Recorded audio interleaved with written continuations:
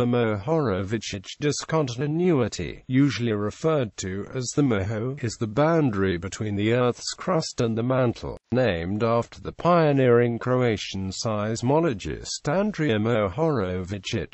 The Moho separates both the oceanic crust and continental crust from underlying mantle. The Moho lies almost entirely within the lithosphere. Only beneath mid-ocean ridges does it define the lithosphere asthenosphere boundary. The Mohorovicic discontinuity was first identified in 1909 by Mohorovicic, when he observed that seismograms from shallow focus earthquakes had two sets of P waves and S waves, one that followed a direct path near the Earth's surface and the other refracted by a high-velocity medium. The Mohorovicic discontinuity is 5 to 10 kilometers below the ocean floor and 20 to 90 kilometers, with an average of 35 kilometers, beneath typical continents. Nature. Immediately above the Moho, the velocities of primary seismic waves are consistent with those through basalt, and below they are similar to those through peridotite or dunite. That suggests the Moho marks a change of composition, but the interface appears to be too even for any believable sorting mechanism within the Earth. Near-surface observations suggest such sorting produces an irregular surface.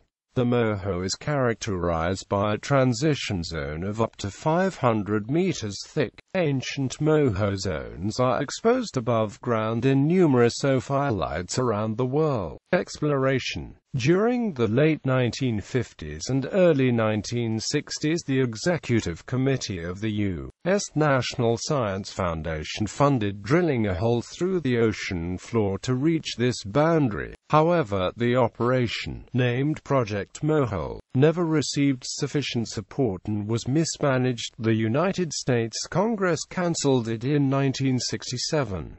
Soviet scientists at the Kola Institute pursued the goal simultaneously. After 15 years they reached a depth of 12,260 meters, the world's deepest hole, before abandoning their attempt in 1989.